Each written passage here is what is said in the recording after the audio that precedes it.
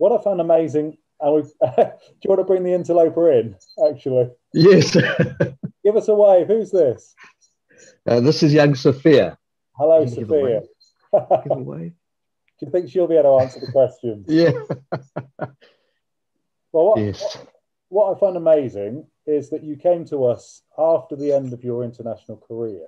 So, if you don't mind, we'll start there in 2007. You're 27 years old. It's 2 years since your last test. So how did you end up with us at Stony? Well, it was pretty much by chance, to be honest, and it was pretty much at the end of my whole career. I had shifted to the UK from Zimbabwe at the end of 2006 with the plan of completely moving out of cricket.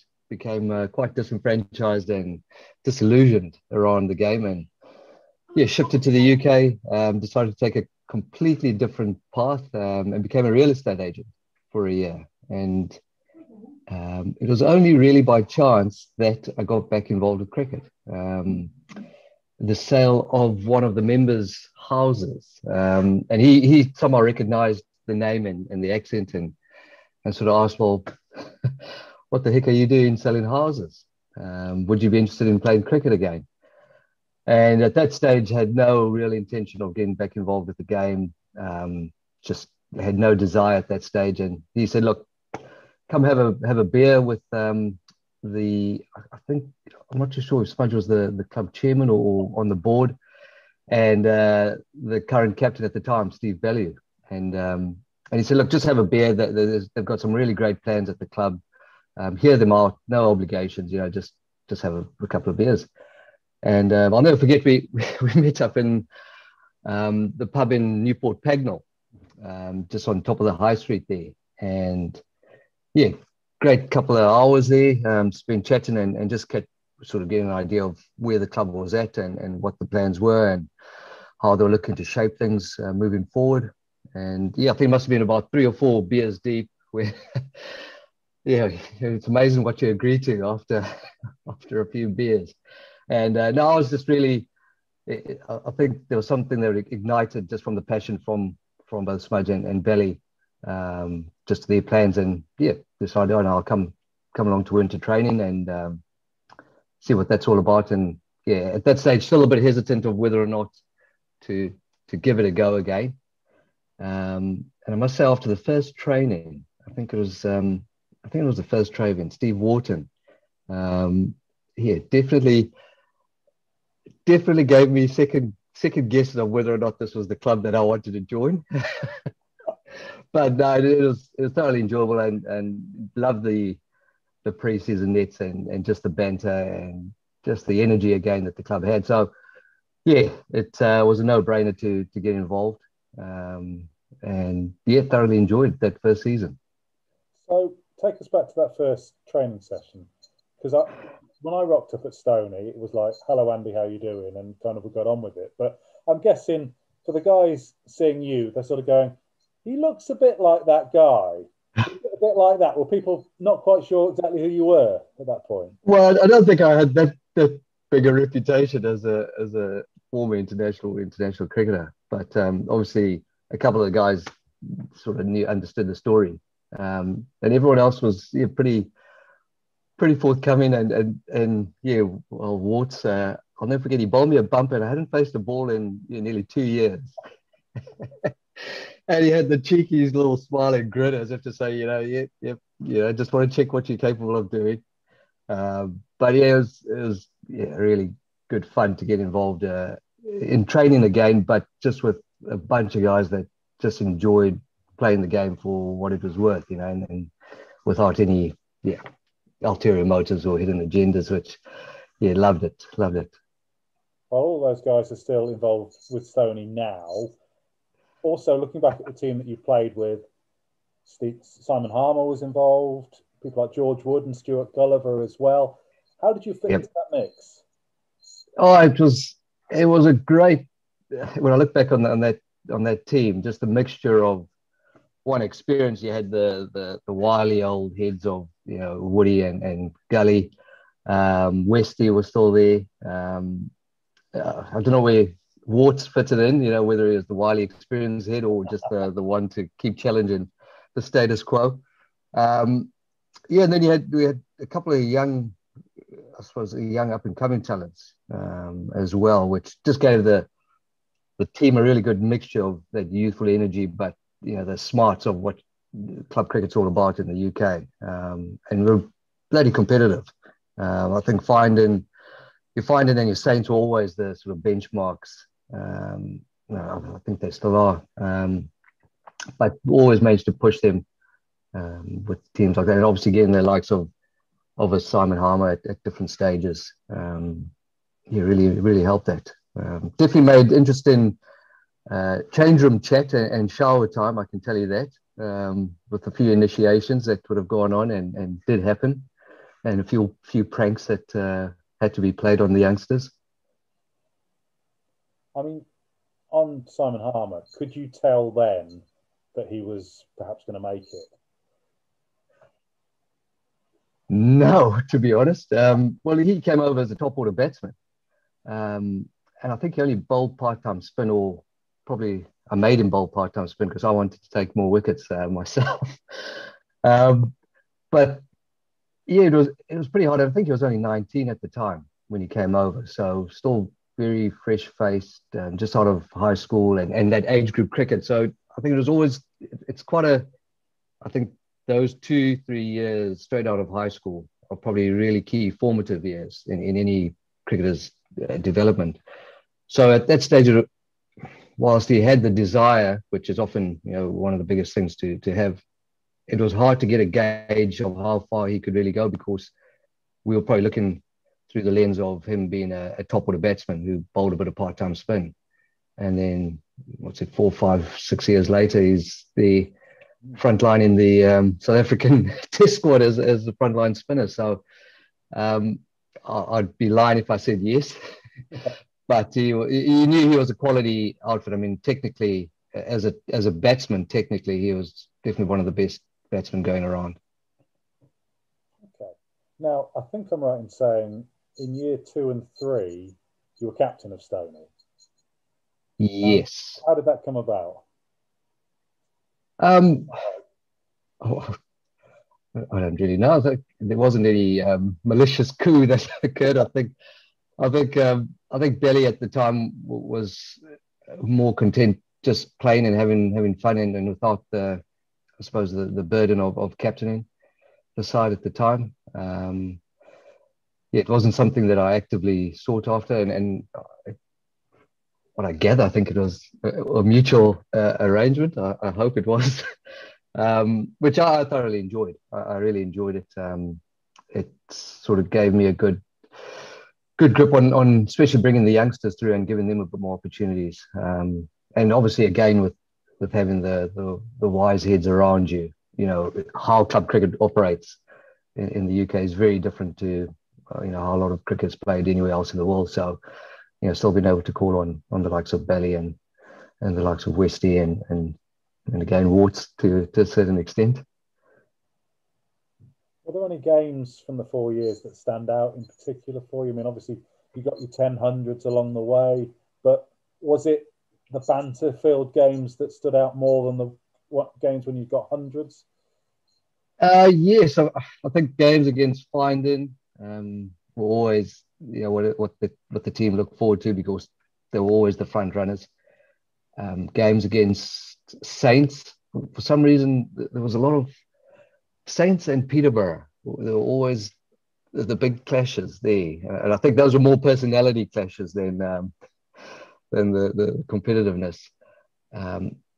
They always stood out because they were heated and they were often very close. And again, they had good quality players in the likes of either former pros or young up and comers that were coming through. So yeah, those games always stood out. I don't think there was any one game in particular.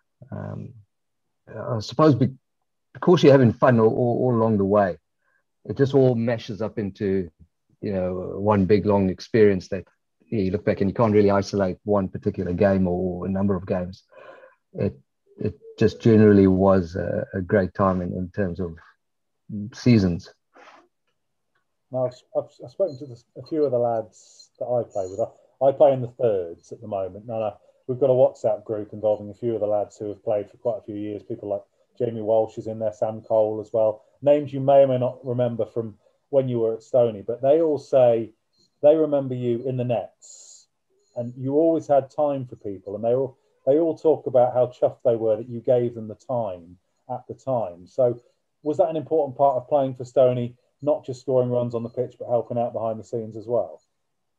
Yes, I'm glad to hear that, actually, because it's one of those things you can sometimes take for granted as a senior player or an older player, that you don't actually give in back, because I think cricket can often be a very selfish, or you sometimes get very selfish or inward. So yeah, I think being able to pass on whatever bit of value, or advice, I think that's always important, and I'm glad that I did in the time there with and probably more unconscious than deliberate, if that makes sense. And it is something. I mean, now obviously having moved into the coaching space, it's something that you're a lot more aware of, and the messaging that you are trying to pass on. And sometimes it is just a bit of pumping up of the tires, or sometimes it is a bit of advice that you might have that's of value to some sort. So yes, it definitely was, and obviously I think because of the enjoyment that I had at the club, it was always important that everyone else around was doing well as well, or at least enjoying what they were doing. I think that's still. I mean, you still get down at Osters Lane, COVID permitting, after the game on a Saturday evening. You get people from the first, second, third, fourth, and fifth all going down. And as our skipper said in a YouTube video this week, telling everyone about your amazing 12 not out you scored that day for the fourth. So that still goes on. One more question, Tony, and this comes from your first team captain that first season. He asks, and hello, Sophia again. Is it Sophia? It is Sophia again. Hello again. Mr. Bellew asks whether you remember a T20 Cup final at the county ground on your birthday. Well, it was funny when you said, does any one game stand out? In an earlier question. I didn't want to go to that game. It stood out for all the wrong reasons. I do remember the day. I do remember the occasion, and very little elements of the game. It was a great achievement for the club and the team to get there. And unfortunately, we're probably let down by some poor performances by a couple of key players in that team, myself included. So yes, it was a day I wish I could take back and replay on a different occasion.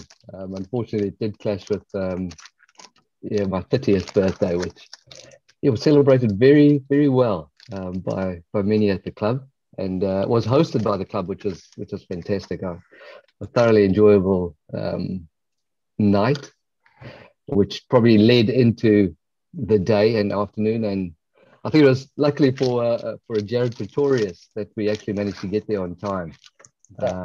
Although I think it was me being the sensible one of all times. Right. Okay. That's Stony for now. We might come back to that in a second. Zimbabwe then, as I said at the start, 29 test matches, 82 ODIs. You played with the Flower brothers, Heath Streak, Ray Price, who I remember when he played for my county, Worcestershire. What was that whole experience like for you? This was, I think, 2002, 2005 kind of time. What was it all about? What was it like? If I could sum it up in one word, a roller coaster.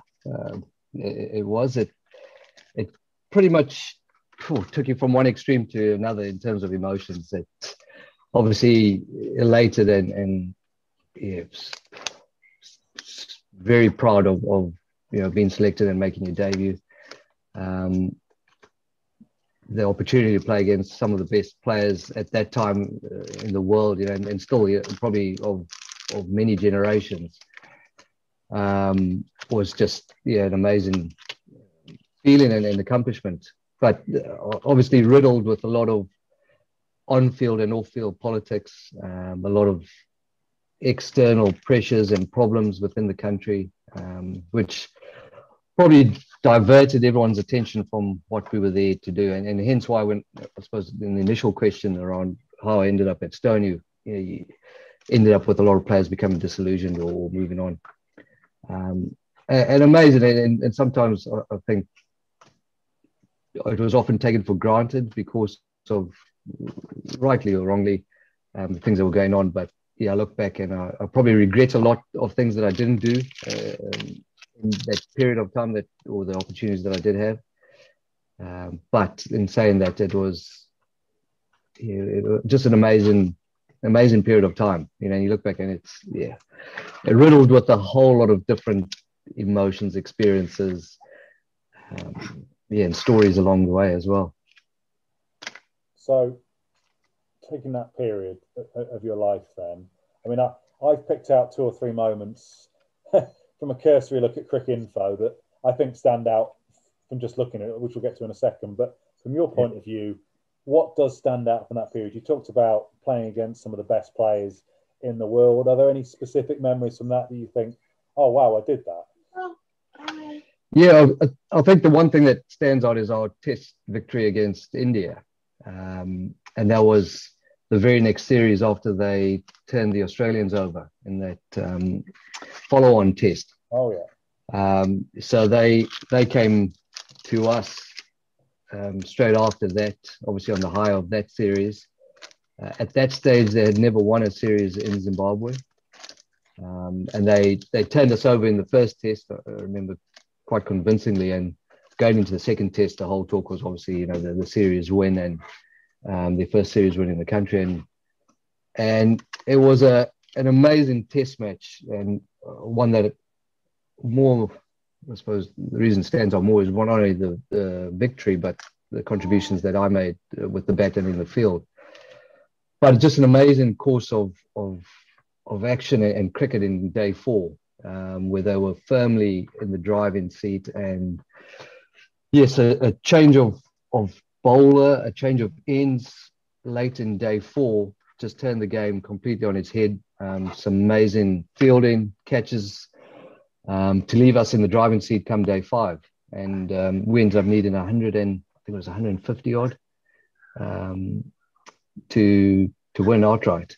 And our coach at the time was Jeff Marsh, who the former Australian player and coach. And the significance of what we were about to do obviously didn't sit lightly with him. He was a great coach and just a good manager.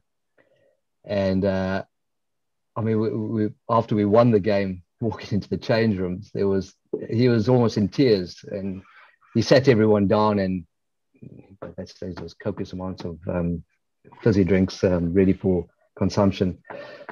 And he nearly burst into tears, saying, "You don't understand the significance of this victory against this opposition, considering all the things that the team was going through." And it was, it stood out as probably one of the best games that I've been involved in.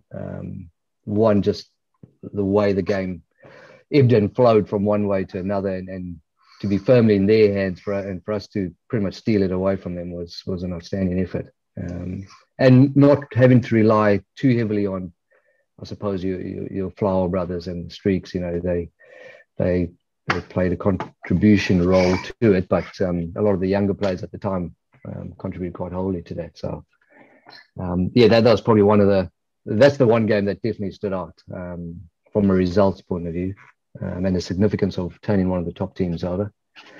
And then various tours, the experiences of touring England, touring Australia, the subcontinent. I mean, they all carry their own significant, I suppose, memories, because of, you read about it as a young person or as a cricket lover, just the challenges of touring first world countries or third world countries, and the various different dynamics that come with it. And just again, looking over that period, and whilst it was a very short period from a career point of view, you take so many good memories away from it, and so many lasting memories, things that do end up shaping you in some way, shape, or form. And looking at your stats, you quite like India. Your highest score was against them. Now, last summer I got 98 in a friendly and got stumped by a 12-year-old. You got 94 against India in a test match. I was gutted to get 98. How did you feel to get that 94 and be 60? Oh. You know how some people still have reoccurring dreams of things?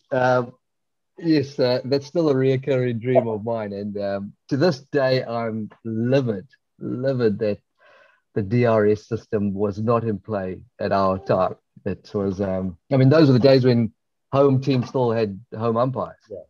I sound like a real old hag when I say that, but it's, yeah, it's gutting to, yeah, I wasn't out. That's the biggest thing. I wasn't out. That's probably the most gutting thing. So you wake up in the night like this, do you? Yeah, I wake up in the night. I'm so, please. Yeah. It. I don't even know how to put it in words. It's still I suppose everyone wants to have a test. Every top order batsman or batsman would love to score centuries, and a test century is something that's eluded me, which, yeah, I'm still a little bit bitter about it, and through my own doing, really.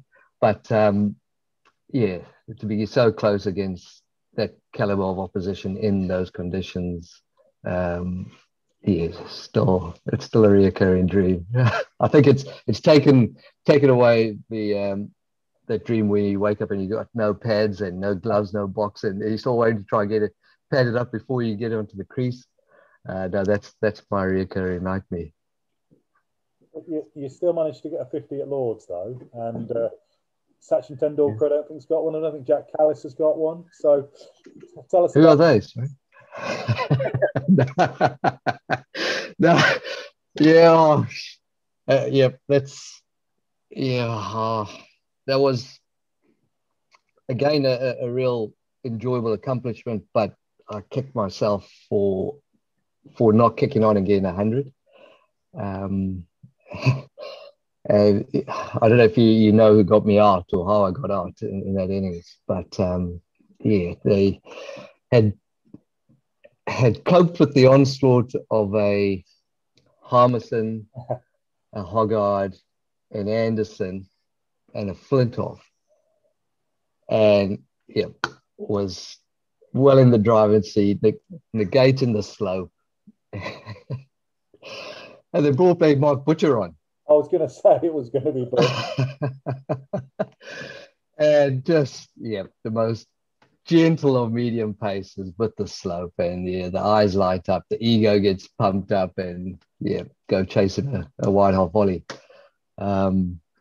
Yeah, we got to the change room, and a good friend of mine who was in the team at the time, he didn't play that game, but he was in the change room, Naleki and Kala. I'd gone through primary school and high school with him, and yeah, sort of lived our whole life together. Whilst everyone sort of patted me on the back and said bad luck and everything, he came to me, and I won't repeat the exact words he said, but it was pretty much, you dumb, blah, blah, blah. He said they were about to measure up your name on the bloody honours board. So yeah, those are probably the lasting memory and words that I took from Lords, unfortunately. And again, as a young player, you sort of take it a little bit for granted, and you think, oh no, we'll be back one day. I'll get a second chance. But yeah, as life has it, there's often not many second chances that come around. Oh, just thinking about that. On the plus side, you've experienced exactly what us club cricketers go through, because we face the 65 to 70 mile an hour guy, and we don't get out. And then the old guy, the 55-year-old, comes on bowling 45 mile an hour dobbers, and we get out to him every week. So I tell you, those are the most difficult bowlers to face. Oh, yeah. No, at any level, it's just amazing. And that's the beauty of the game, is that, at any given time, any given delivery, yep, your name is on it. Okay, so from the sublime of that to the ridiculous of the 380, Matty Hayden, Australia. What was that like in the field? Was he dropped at any point, or was it? Yeah, yeah. And again, I'm gonna, you'll see the old cynic and the bitterness coming out. Again, it should have been on LBW on 14. Plum did dead as a daughter. Yeah, no neutral umpires again. Oh, shock! Us minnow teams always got the the raw end of it, and he then proceeded to stand about 2 feet, and his 2 feet is most men's, a couple of meters outside the crease, and just front-footed everything. And I think he was chanceless up to, and it was Lara's record at the time was 375, wasn't it? And I think he was on 371, and chanceless up to then. And he's chipped up this absolute sitter. And I think a lot of top cricketers in the UK will recall the name Mark Vermeulen.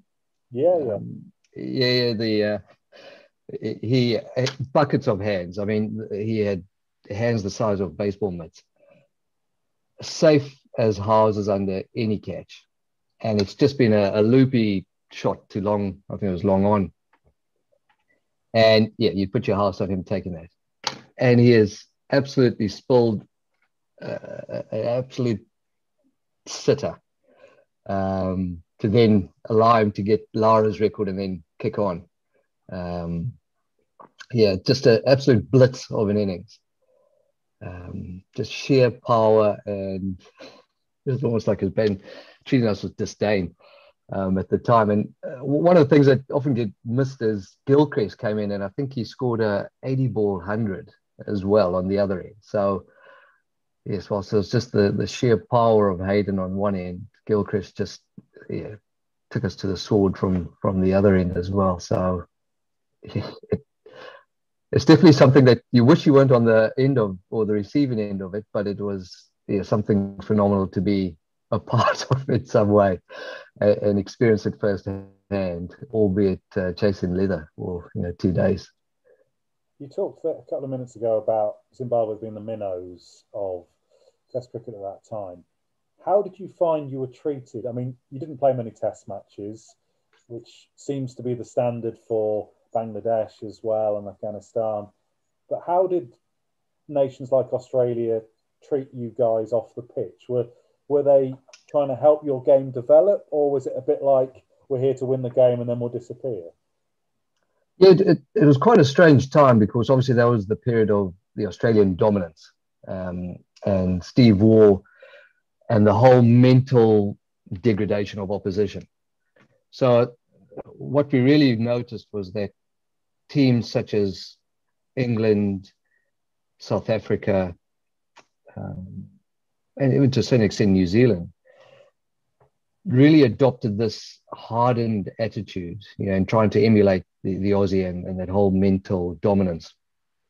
And we found that the attitude of the English and the South Africans in particular were really quite abrasive and how can I say, almost condescending towards us, and really made us feel that you guys are the little boys, and we'll treat you like that on and off the field. And I mean, they would often, after the end of a series or match, come into the change room for a beer, and there were just no interactions at all. And it was definitely a stance taken by the teams.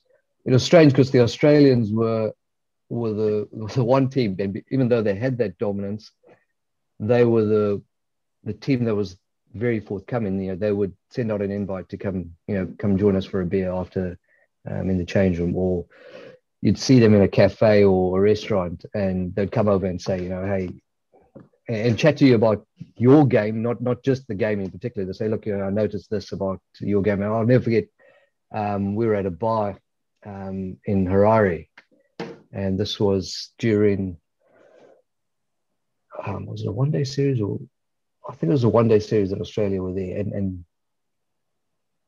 Yes, and Langer came over and he said, and we had an amazing conversation, but that 5-10 minutes that you have a chat with Justin Langer, I think I was about 21, 22 at the time, you gain more from that than probably about 6 or 7 coaching sessions or training sessions.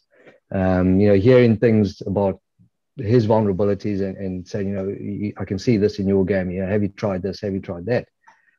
But just very genuine about trying to improve the standard of cricket across the board, which is amazing. And I'll never forget, after that, the Hayden 380, Steve Wall invited our team into the change room, and they were sitting in a big circle, and they said, pull up a chair and come sit in the circle, in and amongst. And there I was again, 23 years old, sitting next to Steve Wall, and next to his bottle of Jack Daniels, and he said, pour yourself a drink and let's talk batting.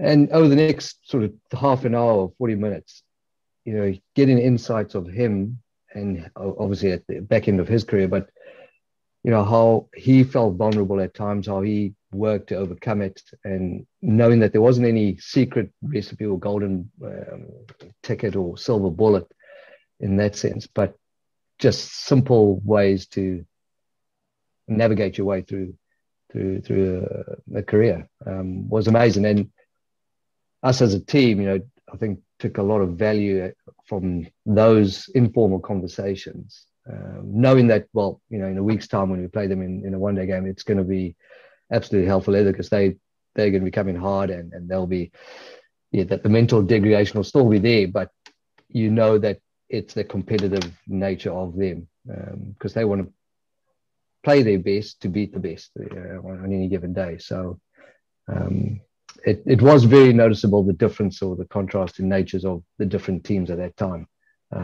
It's quite funny, at the moment with the Black Caps in New Zealand being the almost the holier than now team, and winning the Spirit of Cricket Awards. And a lot of people ask me, who are the toughest team that you guys played, and who often, always hoping or expecting to hear the Australians. And I often say, no, the Kiwis and the Poms were often the two worst teams to come across in that sense. And obviously things have changed a lot now in international cricket, but it was very interesting in those days. It must have been difficult for Zimbabwe and other nations trying to develop their game, trying to learn how to play over 5 days when you're only playing a handful of test matches a year. Yes, it really was difficult. And again, it probably came to light when I think the likes of Jeff Marsh came and took over as head coach. And the big thing was, because our first class depth wasn't that great, and at any given time we probably had 24 to 28 quality players that were of that level. The unfortunate nature is that you're often learning on the job. So you're learning your craft, you're learning your trade, you're learning your batsmanship in the international arena, which is very unforgiving at the time. And the gap of there was getting smaller. We had amazing facilities and systems and structures that were being put in place, and largely thanks to Dave Houghton and the academy that he had set up, and that was serving the purpose of bridging the gap, providing that next tier or that current crop of young players with the ability to fast track their development and become more equipped to survive international cricket. So yes, it was a case of learning on the job, and again, when you only have a handful at best, and talking about the Andy Flowers, the Heath Streaks, the Paul Strangs, the Henry Alongas, when you had only a handful of real quality, and when I say quality, you're doing world-class ability, you're not facing them on a regular basis, in the sense that you're playing either with them or against one of them. So you're not facing 4 Heath Streaks at a given time. So you're not developing your game against a seam attack that's of international quality. In domestic cricket, you gain away with overcoming his spell or one of the other players' spells, or knowing that Andy Flower is batting at 4 and you've got a couple of other batsmen around that you can really target. So it was difficult, but the gap was getting less. The systems, the coaching structures that we had in place, and the playing program that was being put in place was definitely bridging the gap. But as it was getting into a state or a stage where it was starting to have significance, the other issues and problems sort of arose. And towards the end, you found yourself vice captain of Zimbabwe. What was that like? Again, a bit of a roller coaster. It was at the height of a lot of off-field problems and a lot of individuals being targeted for various reasons, and so it wasn't under circumstances where you've earned it and it's through hard work and the fact that you are one of the leaders. It was almost by default the fact that you're one of the older players at 25, 26 that was left behind. So it was a great honor to be, I suppose, asked to do it, although it did come with its challenges and problems. And looking back again, the naivety of myself and a number of other individuals at that time, were just oblivious to what we were doing and what we were a part of, and how our actions or behaviors were either contributing or contradicting what was needed. So it was interesting time, and again probably copped the end of some barrages of performances from opposition. I think Sri Lanka put us to the sword. I think we went for nearly 200 overs. Sangakkara double ton during that period. And again, there was so many changes in the team and problems. The stories that I could tell you we'd probably be here for a couple of hours in that sense. But just interesting time and interesting dynamic. Yes, and the unfortunate thing was that there was a lot of the divide and conquer at that time, and probably my vice captaincy was part of that as well. Okay. Now, a lot's been written about what happened to Zimbabwe and what has happened to yourself and other players in the last 15 years or so.